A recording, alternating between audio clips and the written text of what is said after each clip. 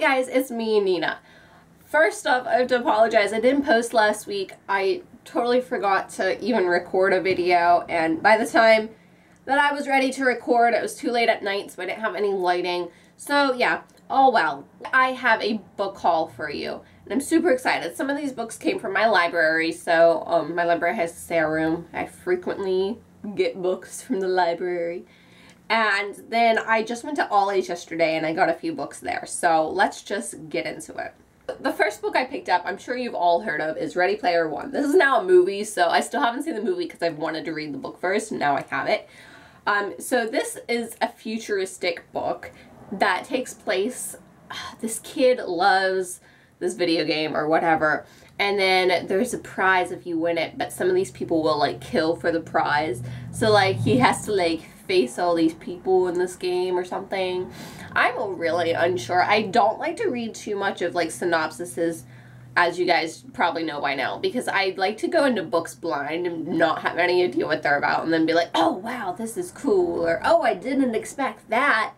And then, like, it'd be, like, blowing my mind. So if I read the back of the books or I watch reviews, I'm just like, oh, now I know what to expect. Don't really feel like reading that book. But, like, you know what I mean? Like, I want to go into a book and not know what I'm gonna get myself into. Then I have And Then There Were Four by Nancy Werlin.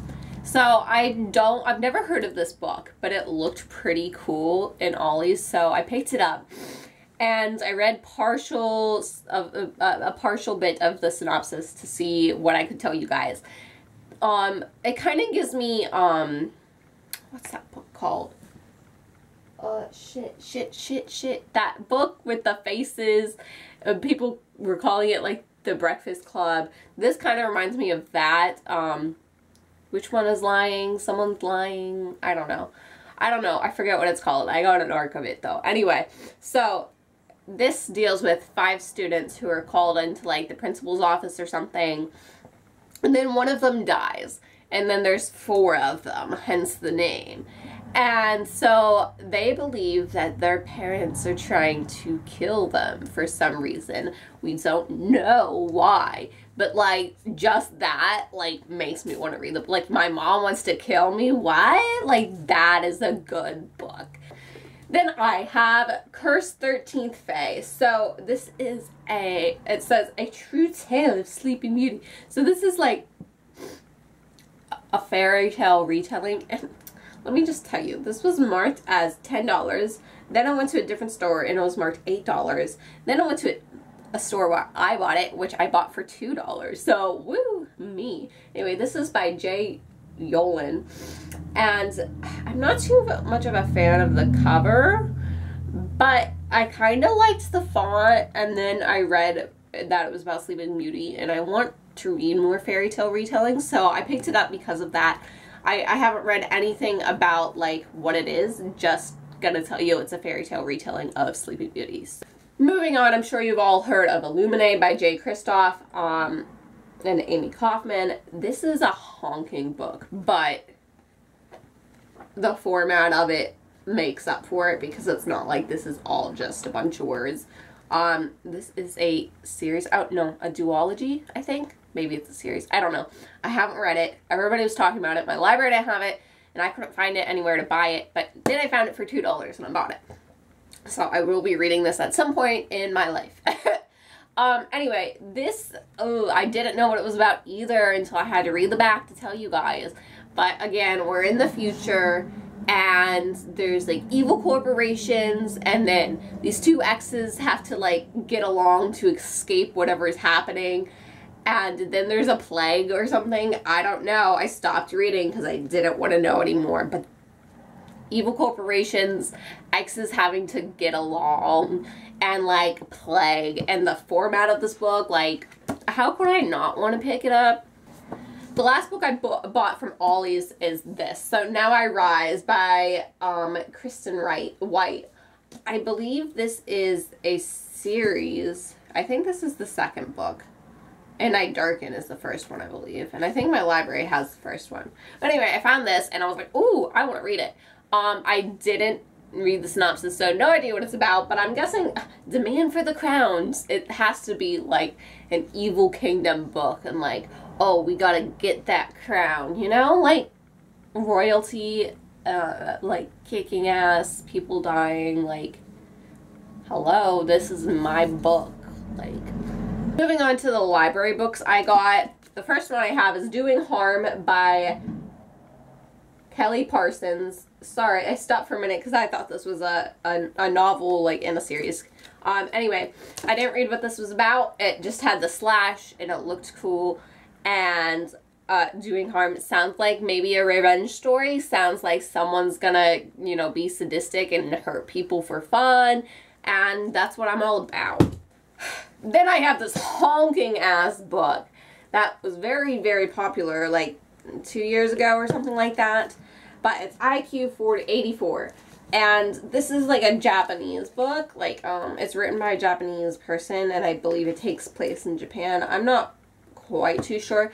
Anyway, this girl somehow travels through time or something. She goes back to IQ 84. Q is question mark, like, because she doesn't know what year it really is.